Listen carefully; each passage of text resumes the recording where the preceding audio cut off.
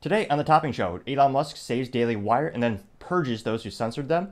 Target donates to kid-friendly Pride events. Senator John Fetterman's aide says that he wants to overturn the Second Amendment. U.S. Cardinal says that Americans should give up their guns. YouTube changes their policy around voter fraud coverage. Chase has some technical issues at the bank. Meta Facebook wants employees back in the office.